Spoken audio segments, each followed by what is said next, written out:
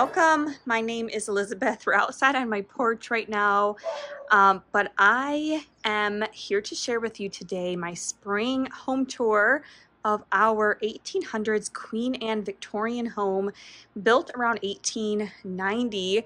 We're out on my porch. It's a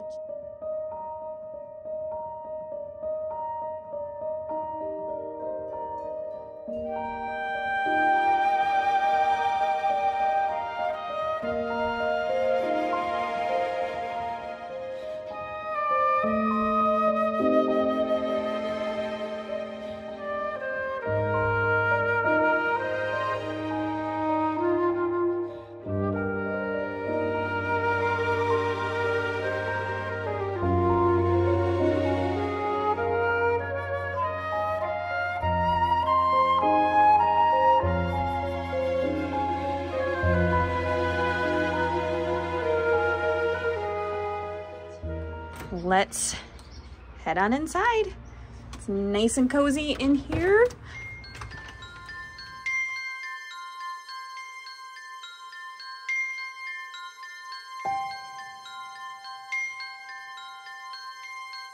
But here we are entering into our home. You start off in our parlor or the foyer.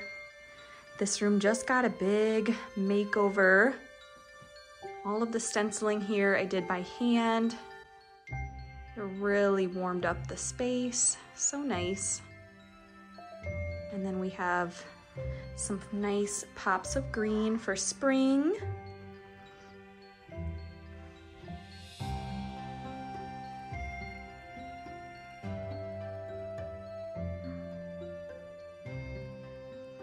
I always love to use hydrangeas in my spring decorating.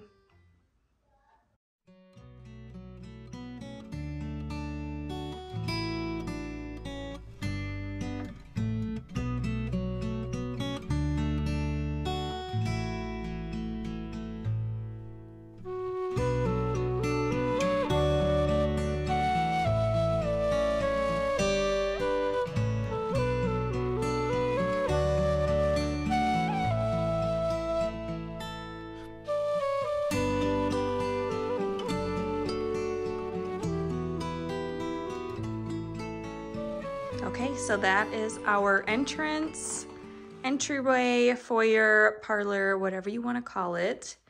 There it is. Such a nice room to walk into. Here is our main living room. I really love how this room is coming together. It's changed so much over the last year and a half, 2 years that we've lived in the house. My style has really evolved. It started very cottagecore, shabby, chic kind of French country, and I think it's evolving into more of a French, European farmhouse, English countryside kind of a look. I think the character of the home lends itself to a little bit more of a traditional decor sense, and I'm trying to honor the home and really let it speak to me so that nothing I put in here fights with it, that it just highlights like all of the beautiful woodwork. That feels cozy and fun and inspiring.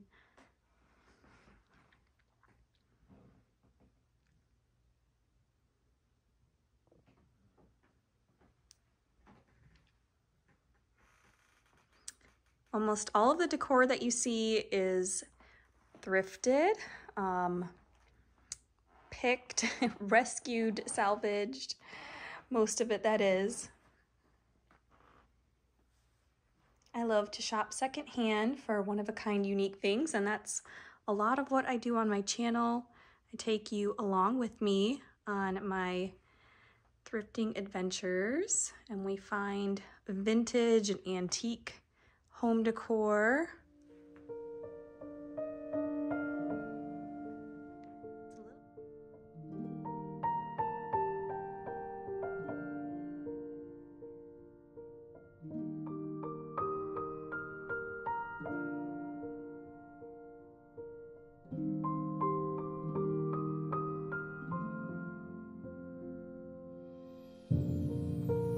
These windows just deserve a big spotlight, so I thought that this floral arrangement would do the trick, and I think it's perfect for spring.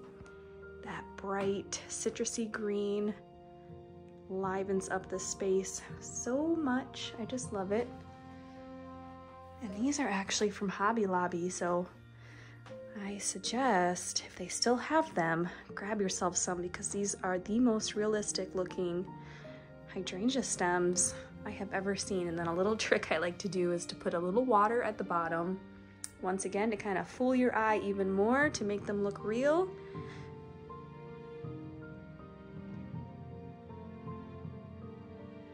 Lots of arches in our home.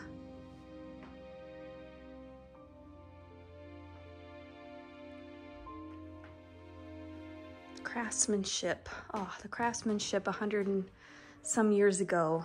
It's just wonderful. And we enjoy it so, so much. I always like to say this home is like a decorator's dream. It's so inspiring. So I kept it simple with just tulips and hydrangeas for the most part in here. Just adding that touch of greenery really makes it feel like spring. And then I also popped some little nests in, see if my kids see them, and it looks like they have been playing with the eggs. Just my little nod to spring.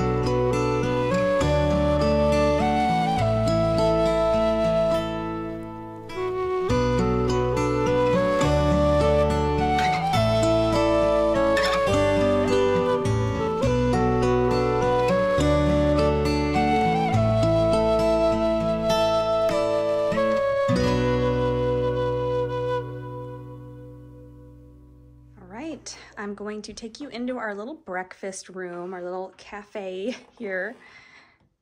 We use this room probably more than any other room in the house, believe it or not. It's just right off the kitchen. It's more casual, comfy, cozy. It's got some nice bright lighting. And I have pops of yellow in here for spring, which are so cheerful.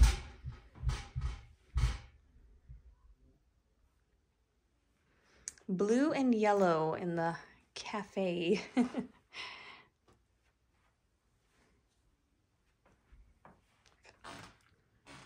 Some fresh lemons in a thrifted basket and some plaid napkins.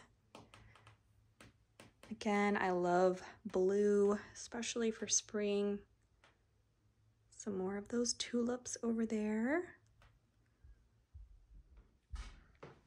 My kids do a lot of crafting in here, so they have all their crayons and markers and coloring books in that little thrifted cabinet that I found for $8, and it's so perfect right there. They can just grab their things, which is nice.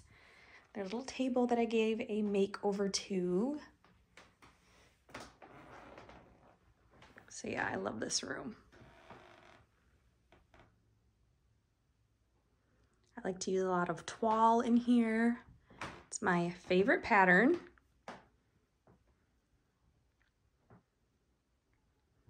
Here is our Facebook Marketplace hutch that kind of doubles as a pantry since we don't have a pantry in this home.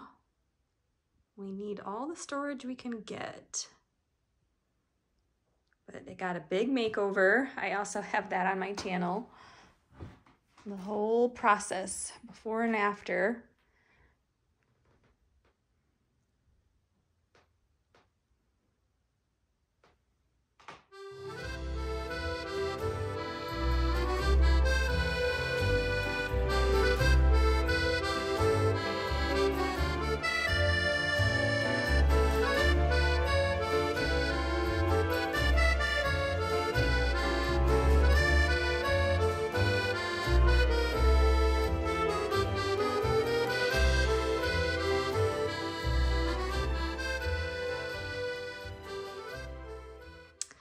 I'll let you peek in our downstairs bathroom because it is decorated for spring somewhat. My next plan is to wallpaper in here.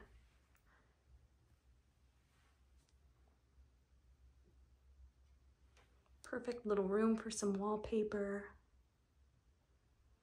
But I like to use a lot of lavender in here. Lavender and that pretty sagey green color.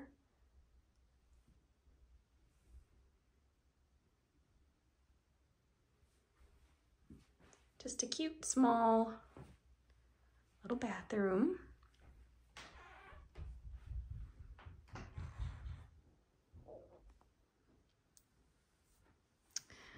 All right, next we'll go into our small but functional and beautiful kitchen. I've been doing a lot of work in here over the last few months, making it my own. It was very modern farmhouse with a lot of black and the white, and I wanted to make it just look a little bit more Parisian, like a Euro cottage kind of a feel, and I think I'm getting there for sure.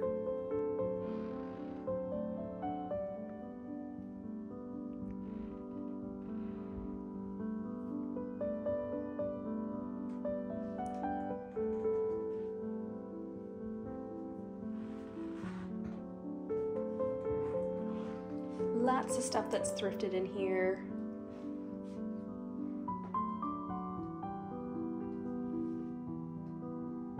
But I popped in some plants for spring.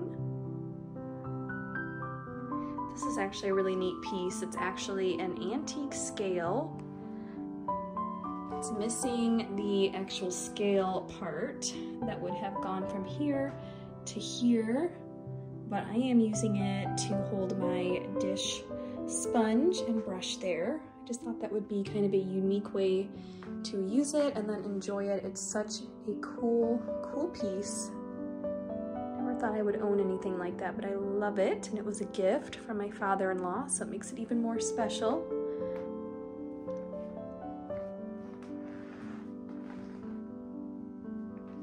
And then also for spring, I just popped in some of this faux greenery, like a seeded garland from Hobby Lobby. Make it look like fresh herbs or something.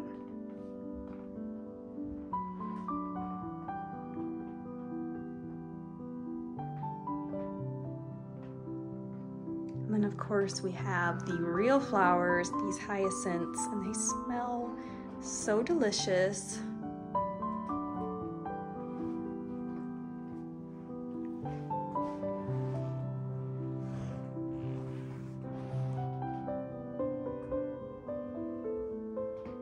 So yeah, very small kitchen, but it's bright and light.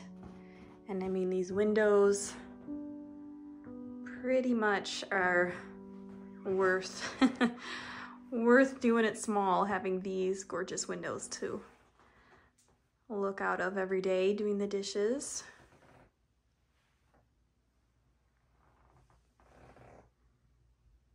My little island here is actually something that's been in the family for a really long time, and it's been painted And it's the perfect little island for our tiny little kitchen.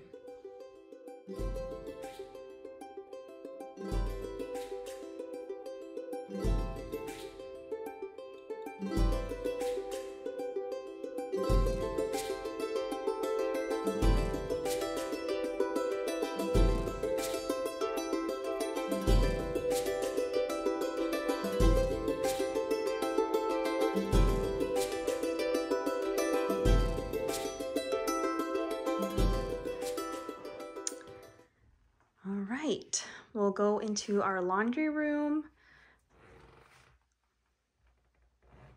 This is just another nice bright light room, lots of windows. So it might be a little hard to show you the detail of things with all the light flooding in.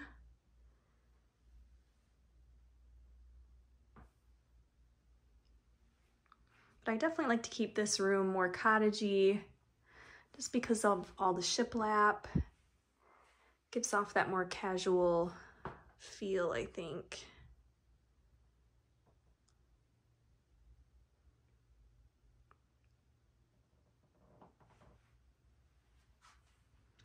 Everything's always a work in progress. I'm always moving things around, changing things, always dreaming things up.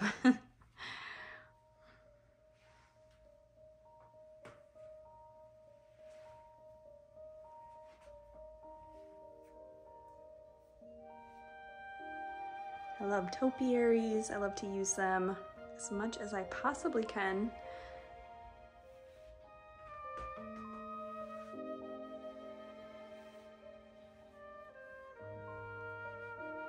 And my lampshades here are actually pots, flower pots from Hobby Lobby. And I just placed them on top of these thrifted lamps. And I thought that was so cute for spring, that little bit of floral and the nice baby blue color. So there is an idea for you.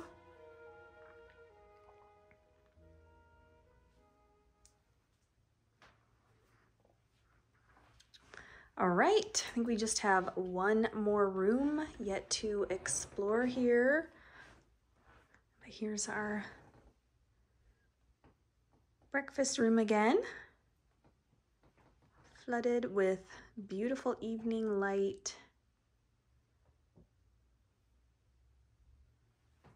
And it's a little dark in our dining room, so apologies for that. It's just kind of right in the middle of the house and the windows are higher up. Hopefully I can get my phone to focus here. There we go.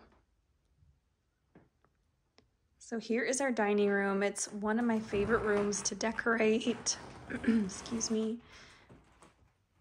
I think because we don't really use this room very often, so it stays the way that I put it and I don't have to clean it quite as much. But I do have a lot happening in here right now. Brought in a lot of nice bright blue, that pretty country blue color.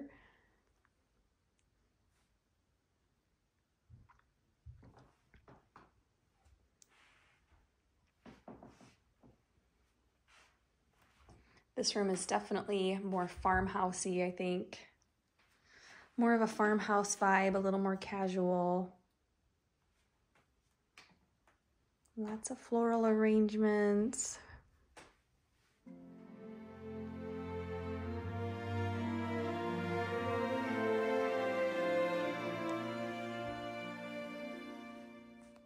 Bird's nests.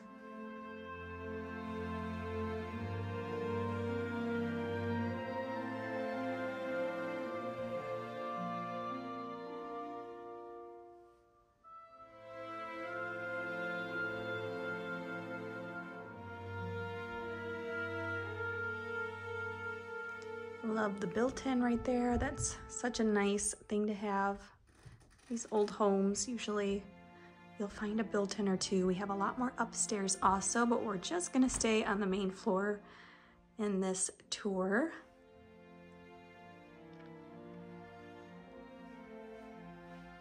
Kept some bunnies up here for spring, but they probably won't stay up too much longer, realistically. Just they remind me so much of Easter. My baker's rack is probably one of my favorite things that I've purchased. And pretty much everything you see on it has been found at a yard sale or a flea market or a thrift store. So each one of these gorgeous stained and crazed pictures probably paid a couple dollars for each. So pretty proud of that collection.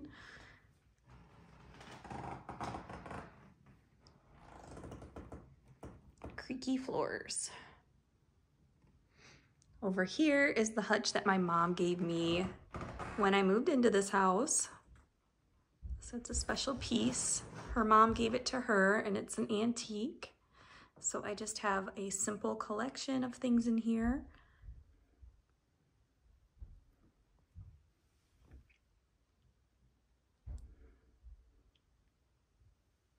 Can never have too many pegs.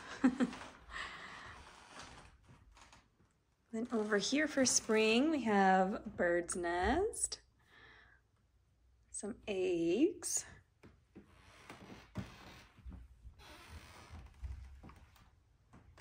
there we go. Now we're getting some light in here.